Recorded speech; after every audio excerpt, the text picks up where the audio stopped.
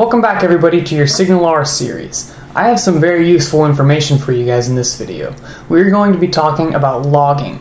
This is going to really help you when you're developing SignalR apps. But before we go into that, I've noticed a bug in our application and I think we should fix that before we move on.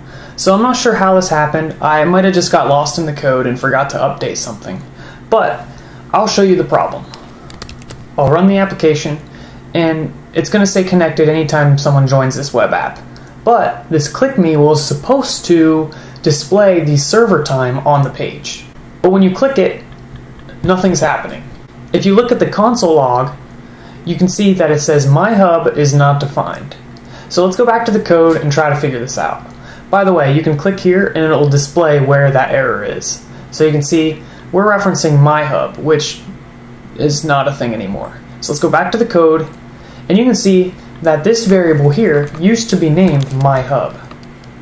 And that would probably fix things. But what I'm going to do is keep that at chat because we already have it referenced as chat in multiple different places. So we just forgot to update this here to chat. And let's save that and let's give it a run and see what happens. Refresh. And you can see it's working. Also, something interesting to share with you guys. Notice how we're referencing the chat here, but it's not defined until here.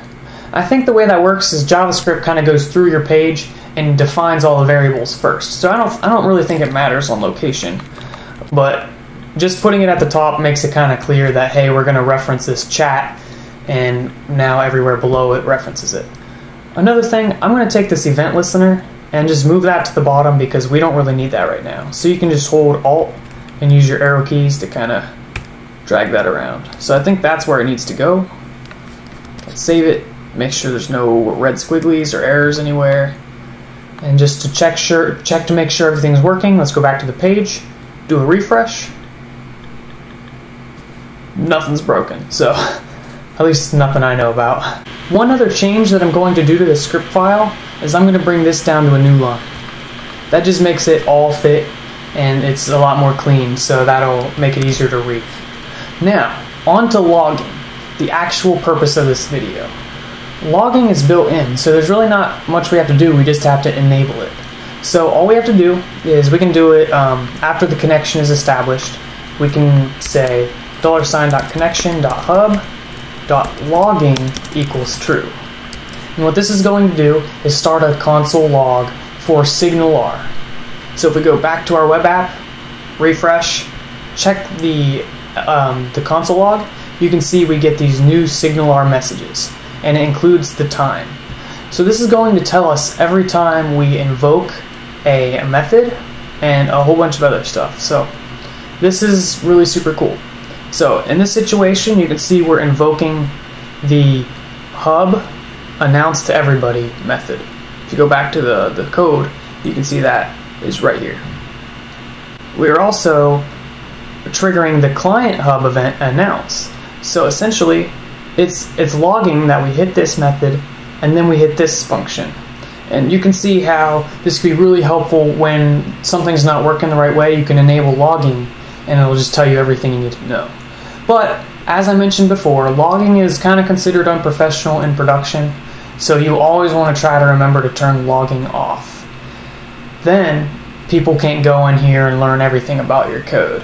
You can actually put some of your own logs in this SignalR logger. And the way you do that is really simple. First, find a good spot where you want to do some logging. For example, right here, we could say connection.hub.log, and then in parentheses, put whatever you want to log. So we'll save that, go back to the browser, do a refresh, and I guess I should inspect the elements here. Alright, I forgot a period here, so add that, save, refresh, and you can look in here, connected. So what's the benefit of that rather than just doing, console.log? Well, there's a couple different things that makes this a better method. The first one would probably be that it makes things a little bit more organized because our console logs appear different. So let's go back to our browser, do a refresh, you can see hello here in black. You can clearly see the difference between our SignalR messages and our console logging messages. Another benefit is that you could temporarily turn SignalR messages off if you want to just see console logging. So the way you do that is just set this to false. But you can see we still have our SignalR message here. It's just not going to be displayed. So save that, go back to the browser and refresh. And you can see none of those messages are emitted onto the screen, and you can focus on just the console logs. So that's the very basics of logging. What I think I'm going to do is I'm going to just try to clean this code up a little bit, push it to the repository, and then I'll see you guys in the next video. Thanks guys, see you then.